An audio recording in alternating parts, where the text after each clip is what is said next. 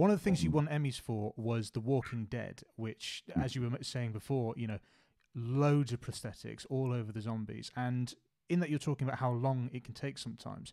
For something like The Walking Dead, where there are hundreds of people, how did you get around that? Was it more a case of almost like a suit by the end of it? Well, in my tenure there, I was there for the first 8 years of it, and they're since on number 11, their final season, a rather extended season. But we limited it to as much as 20 what we would call hero makeups, which are sort of the specialized full prosthetic, nice job, all that stuff. That we'd consider those heroes.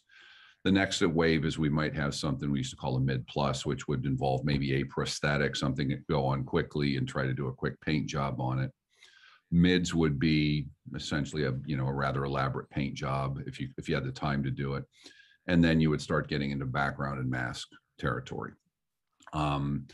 And it would always, the times that we allowed on it, since it was a TV show, we tried to keep it at an hour and a half to do sort of a traditional one with, when you're seeing the head and the hands. If you had something that's showing more skin, more time. That's sort of the trade-off.